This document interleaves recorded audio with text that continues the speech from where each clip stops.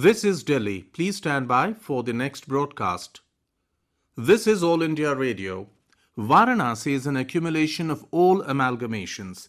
It's the city where faith transcends everything and everyone. Today, in the national program of features in line with Azadi Ka Amrit Mahotsav, we bring you a feature titled Reliving the Stories of the Freedom Struggle in Banaras, showcasing how the city of Banaras was witness to some interesting episodes in the history of Indian freedom struggle, besides it being an ancient capital of myriad myths and mystics.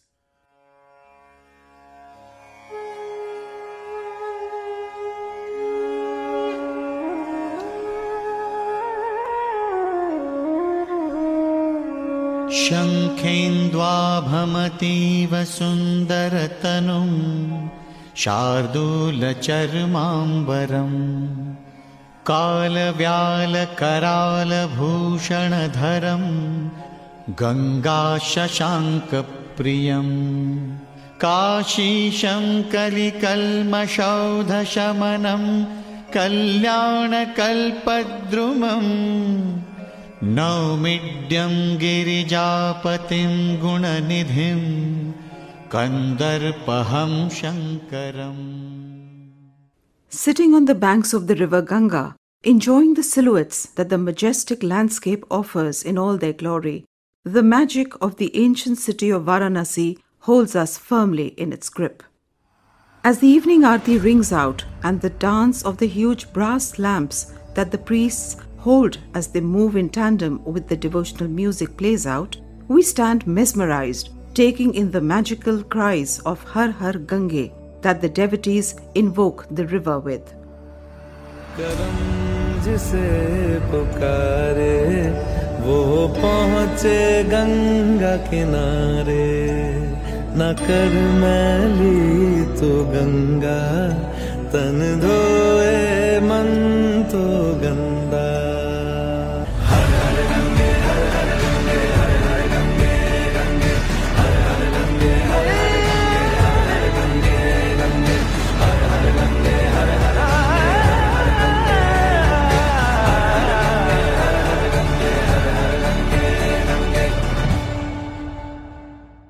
As the reflection on the waters seems to wear a cloak of twinkling diyas, it is not difficult to understand why the city that is often referred to as the abode of Lord Shiva enthralls everyone with its pure and pristine spiritual air. Old-timers of Varanasi take pride in telling you that while many from across the world come here in search of moksha and enjoy its myriad flavors, from textiles to food, there's yet another chapter that needs to be looked at with greater pride. And this is the city's association with India's freedom struggle.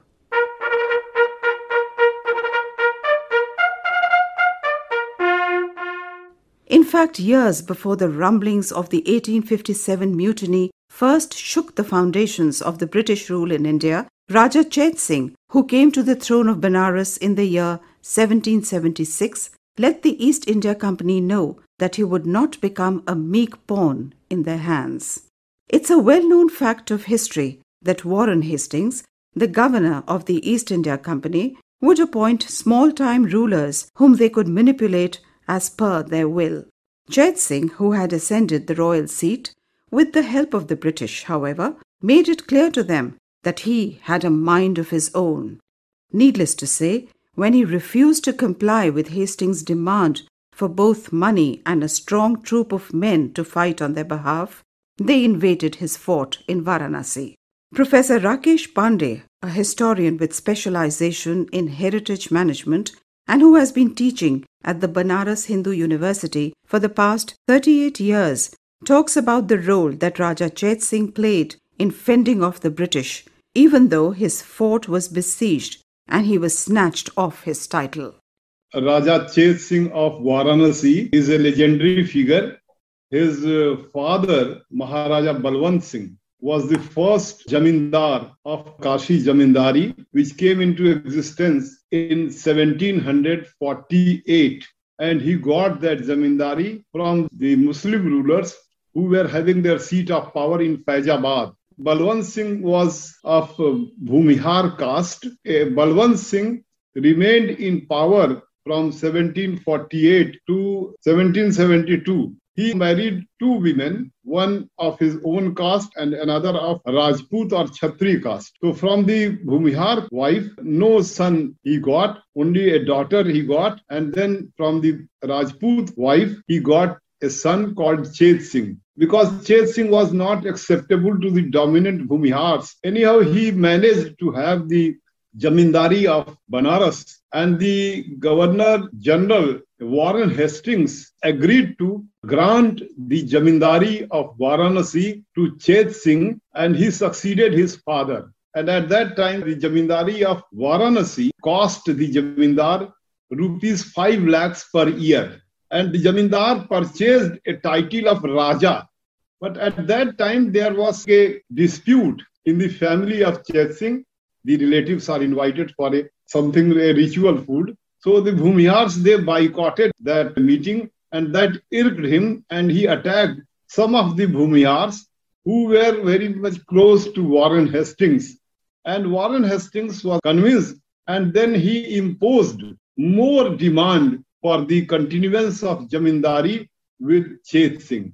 Almost 5 lakhs more, which Chet Singh did not want to give. So in order to extort that money, Warren Hastings from Calcutta came to Varanasi and he summoned Chet Singh. That was something like a point of dispute. Raja Chet Singh attacked Warren Hastings. And anyhow, Warren Hastings had to run away from Varanasi, took shelter in Chunar. Popular folklore in the city still talks about the way the rebellious forces of Banaras repelled Warren Hastings and he was forced to flee to the Chunar fort on an elephant. Ghode par hauda, hati par jeen, Kashi se bhaga, Warren Hastings, is what they say with glee. Starting with the Raja Chet Singh Ghat that witnessed one of the first war cries against the British rule in the late 18th century, Varanasi houses close to 90 official ghats. It was in the year 1828, close to the picturesque Assi Ghat in Varanasi, that a little girl was born who has the distinct honor of being one of the stellar leaders of India's first war of independence against the British. Named Manikarnika Tambe, this little girl rose to become immortal as Rani Lakshmi Bai of Jhansi. Although she was married into the royal family of Jhansi in 1844, young Manikarnika is believed to have been far ahead of her time. Not confined with the traditional roles expected from girls her age, she learned to read and write and was also adept at shooting, horsemanship, fencing, and even the Malakhamba sport. Kanpur के नाना की मुंहबोली बहन छबीली थी। लक्ष्मीबाई नाम पिता की वो संतान अकेली थी। नाना के संग पढ़ती थी वो, नाना के संग खेली थी। बरछी ढाल कृपाण कटारी उसकी यही सहेली थी। वीर शिवाजी की गाथाएं उसको याद जुबानी थी। खूब लड़ी मर्दानी वह तो झांसी वाली रानी थी। But of course, Manikarnika was not the only one. Varanasi was home to many Marathas who set up their home here and helped India on her journey towards freedom. A fiery race that looked up to the great Maratha warrior Shivaji Maharaj, they were ready to fight the British at any cost. In 1893, when the British banned political assemblies, their Ganesh Chaturthi festival was revived and given a new avatar by the Indian nationalist leader Bal Gangadhar Tilak. At his call, the celebration that was mainly confined to homes became a community affair to help motivate people to become part of the fast-spreading struggle for freedom. Sailesh Tripathi, who has done his PhD in archaeology and is a visiting professor at BHU, has this to add. A lot of Marathis started living in Varanasi. Marathas repaired all the ghats and temples of Varanasi. They have got a lot of influence. So when they come to Varanasi to stay or to live, they come with all their tradition, culture and everything. Ganesh Chaturthi always being there. That was a festival of the Hindus that was celebrated all the time. But when Bal Gangadhar Tilak took it as a symbol of nationalism, then it became so popular in Maharashtra. And the same way, wherever Marathis went, they carry that Ganesh Chaturthi festival with them. Not only Ganesh Chaturthi, but all other festivals of Hindus, that become the symbol of nationalism.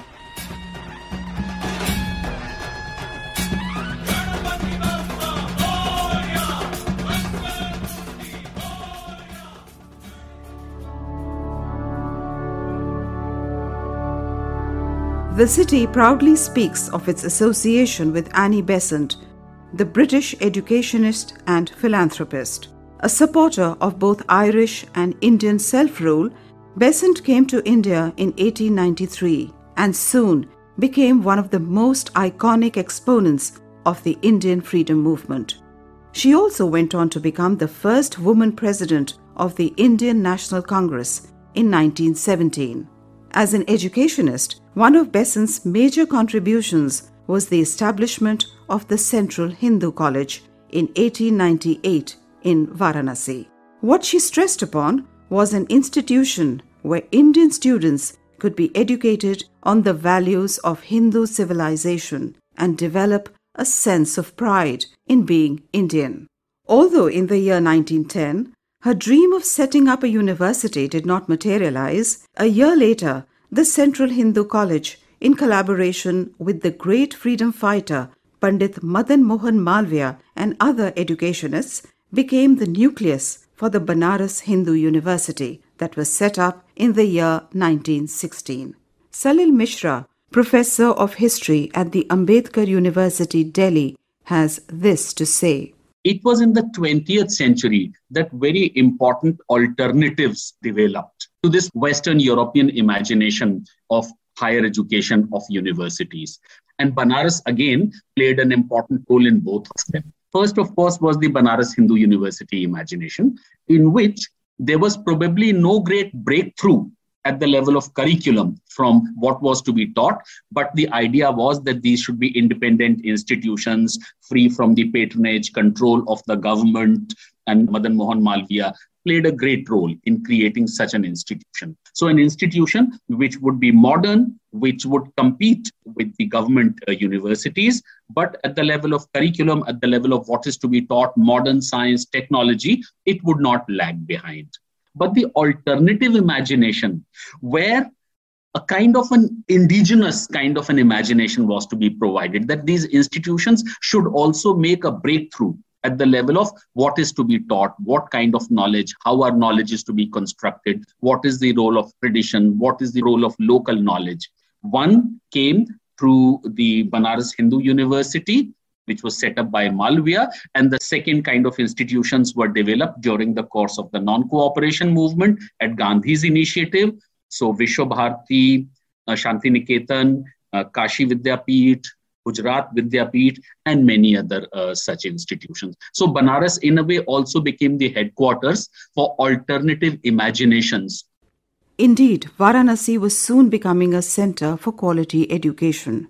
In 1921, the city saw Babu Shiv Prasad Gupta, a philanthropist and a visionary, and Dr. Bhagwan Das, a theosophist, establish the Kashi Vidyapeeth. Inaugurated by Mahatma Gandhi, this institution became the meeting place of many leaders when the non-cooperation movement was fast gaining momentum in the eastern United Provinces. Originally named Kashi Vidyapeeth, the university was renamed Mahatma Gandhi Kashi Vidyapeeth in 1995. Let's hear what Professor Anand Tyagi, the Vice-Chancellor of the Mahatma Gandhi Kashi Vidyapeeth, has to say about it. City of Varanasi was basically a place wherein the seeds of the freedom fighter started back in 1781 and then 1835 and so on. The history of Mahatma Gandhi Kashi Vidyapeeth goes back to the freedom struggle days. Gandhiji realized we should have a system wherein we don't have any intervention from the government, because we were getting government grants at Kashi Hindu Vishwavidyalaya. So that was putting some sort of hurdle that our youths were not able to take part freely in the freedom fight. And this trio of Mahatma Gandhi ji, Shiv Prasad Gupta ji and Madan Mohan Malviya ji started that thing. And Mahatma Gandhi ji himself laid the foundation stone of Kashi Vidyapeeth on 10th February 1921. Some of the other alumni from the university, besides Chandrasekhar Azad ji, we are having Lal Bahadur Shastri ji, we have Ramkrishnan Hegde ji, Bhola Pashwan Shastri ji, Manmat Nath Gupta ji, Rajaram Shastri ji, Acharya Munshi Premchand ji, Acharya Narendra ji, all of them, they were being associated with the university. And they hold a number of posts in our university. Like Munshi Premchand ji was in the department. Similarly, the other well-known freedom fighter and the social reformer, Bhagwan Das ji, was our first vice-chancellor. Dr. Bhagwan Das ji was a historian. He was a person from Sanskrit. Presently, we have celebrated this year our 101st year. So whatever legacy Mahatma Gandhi ji gave to us of serving the society, that we are still doing. It is interesting that this university became a symbol of Indian self-reliance, as it was not governed by the British Indian government, but by the leaders of the freedom movement. This is what attracted many young leaders like Bhagat Singh and Chandrasekhar Azad here. So Sarvapalli Radhakrishnan was connected to Varanasi. He lived here for a long time. Then all these, if you are talking about the freedom struggle, particularly starting from Mahatma Gandhi to Bhagat Singh, Chandrasekhar Azad, Khudiram Bose, Subhash Chandra Bose, all these people have left their traces in Varanasi.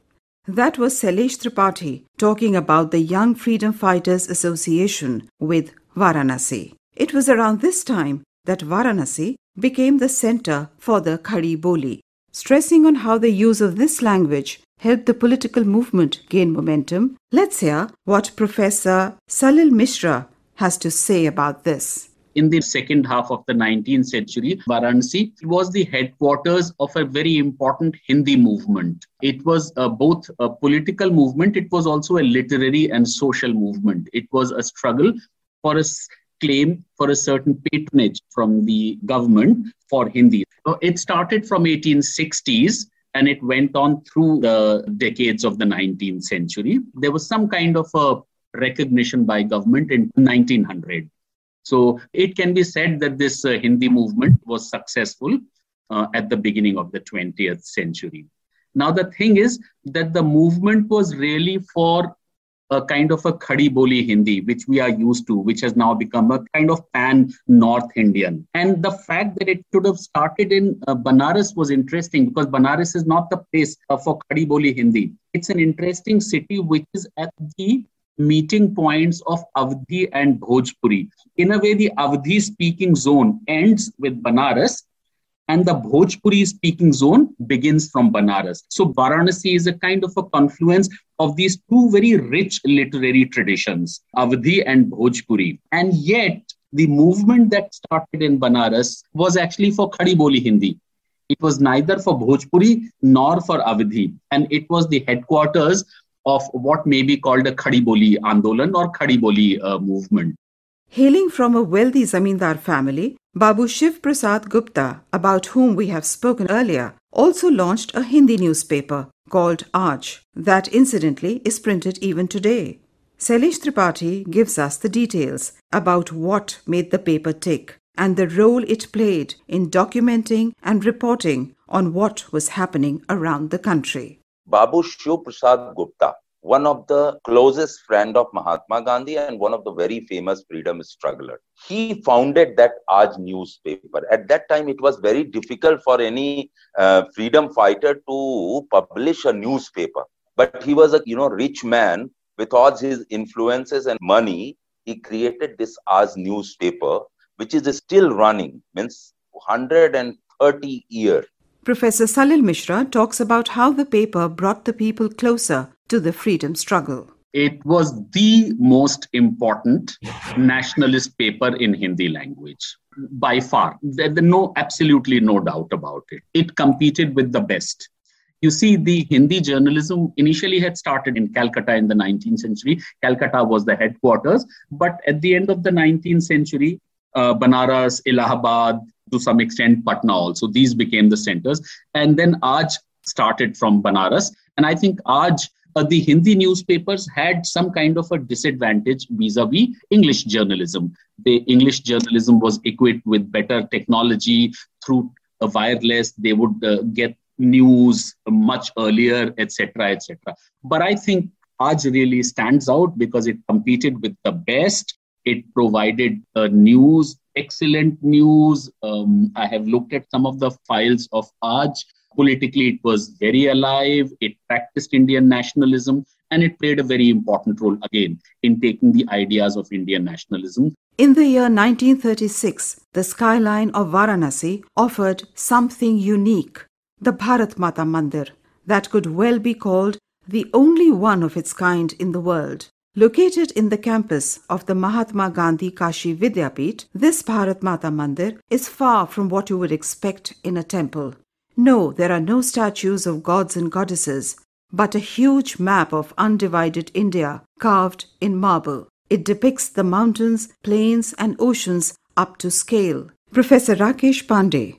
Bharat Mata Mandir came into existence around 1920 when non-cooperation movement was launched by Mahatma Gandhi in 1920. Then in the premises of the university, there is a place earmarked as Bharat Mata Mandir. That was something like a time when veneration for Bharat Mata, even invocation of Bharat Mata, or as a word Bharat Mata was newly coming. So invoking and perpetuating and reinforcing and strengthening that very idea was required for making people inspired by the idea of Bharat Mata.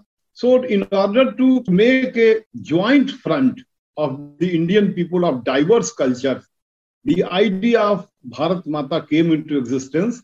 And this very temple of Bharat Mata, where on the ground, the topography of India has been done. You see the figure, the Himalayas and the seas. So everything is shown there, all the rivers. It is a very powerful symbol of the freedom movement, which has center in Varanasi. The weavers of Banaras, whose lineage goes back several centuries and who came to be greatly patronized by the Mughal and later kings, started seeing bad days during the British period. As is a well-known fact, it was the British who, bit by bit, sounded the death knell for them. Unhappy and disillusioned with what was happening, many of the artisans joined the freedom struggle in their own small yet significant way. Smriti Murarka, winner of the Nari Shakti Award and who has been working with the weavers of Banaras for the past 25 years, talks about these weavers' involvement in the freedom struggle. The craftsmen, although they are artists, but they led a very day-to-day life. Like they earned their living on a day-to-day basis. So they could not become part of the mainstream freedom movement in that sense, as we know so many others who put their blood and might into the freedom movement. But they did their own thing by weaving in. Like I have to at this point out that Banaras is quite adept at making figurative weaves, even back then. So they would weave Bharat Mata with some kind of a flag. It was not the flag we use today, but whatever was the engineered flag at the time. They would write Jai Bharat on the palla. They would write Vande Mataram on the borders. They would make, let's say, the Ashokan pillar, that symbol. And this was their way of spreading the message and making the wearer feel more patriotic when they donned these crafts. So it was their expression of supporting the weaving independence movement without having to forego their basic income that they got out of doing this. So I think they had their own journey, they had their own bit that they did in marking that time in history forever.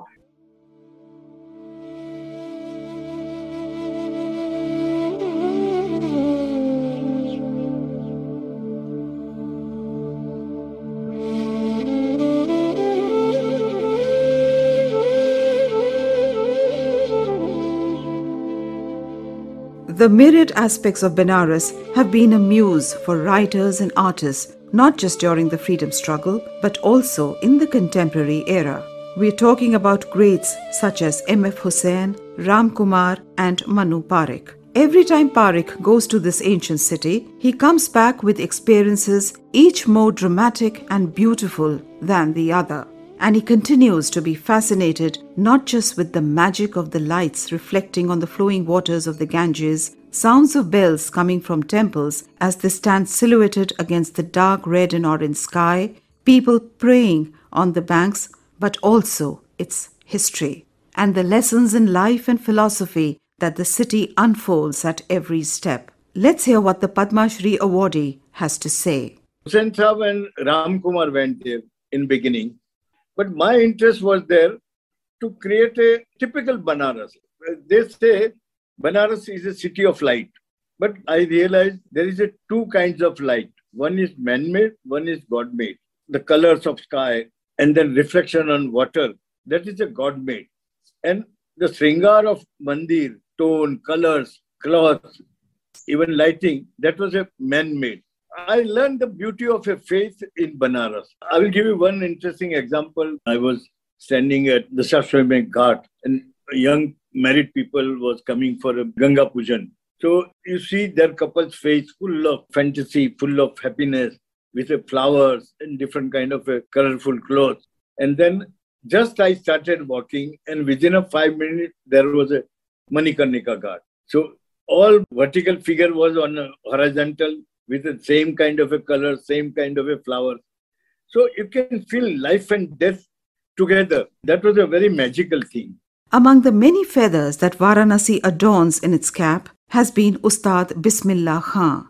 Manu Parekh recalls the moment when this great exponent of the Shehnai was invited by a humanitarian organization to stay in the US. And this is what, as Parekh tells us, the Ustad had to say. Bismillah Khan Sahab.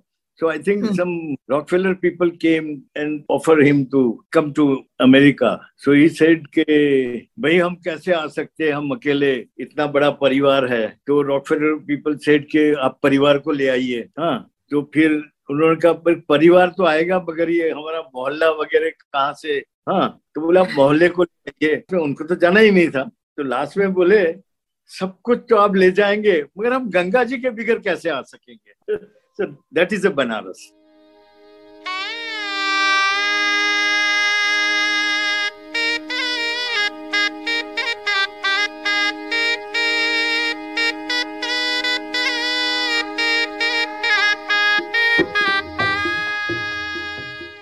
Indeed, many visitors say they are able to hear the waters of the Ganga whisper tales of valor and sacrifice of all those who fought for the freedom of their country and continue to make Varanasi proud.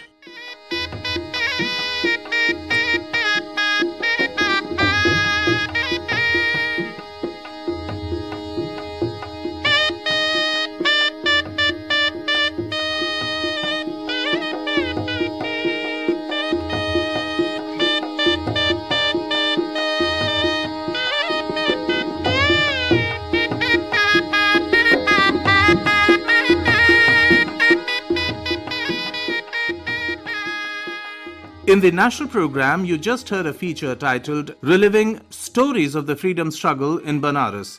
Script and narration by Purnima Sharma. It was produced by Meenakshi Mund with assistance and production from Shamayita Das. A presentation of the Central English Features Unit. This broadcast came to you from the Delhi station of All India Radio.